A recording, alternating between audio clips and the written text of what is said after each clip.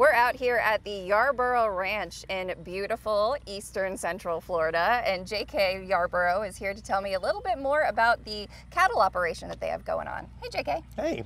So tell me about the cows here. Well, here at Yarborough Ranches, we are a cow-calf operation. Okay, what is a cow-calf operation? So a cow-calf operation, their main purpose is to have cows that produce calves. So in terms of beef production, we're the ones that are producing the calves that are going to go towards the beef supply in the nation. Okay, so we've got, a little herd of baby cows behind us. How many of these cows will stay here? So these calves are actually all early weaned calves coming off of first calf heifers. And so what that means is whenever a heifer, which is a young female bovine that hasn't had a calf yet, when she has her first calf, our objective is to try to get her to recycle quickly enough to be able to have a calf every year. And after the cattle have their first calf, it's notoriously difficult to try to get them to have their second calf within a year.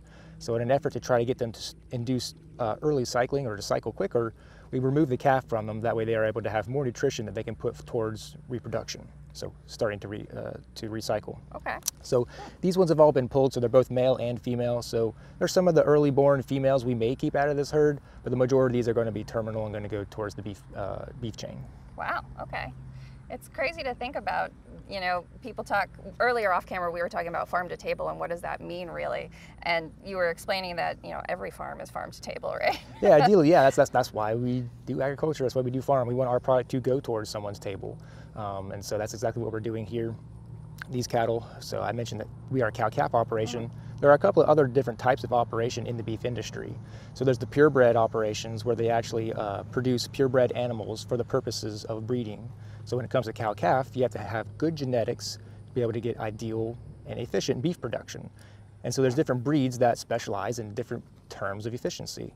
So you need to get those purebreds to be able to ideally cross them to get some hybrids that are usually taking a good genetics from both sides of those purebreds. So is that part of the background on all of these baby calves? Exactly, yeah, that's exactly right.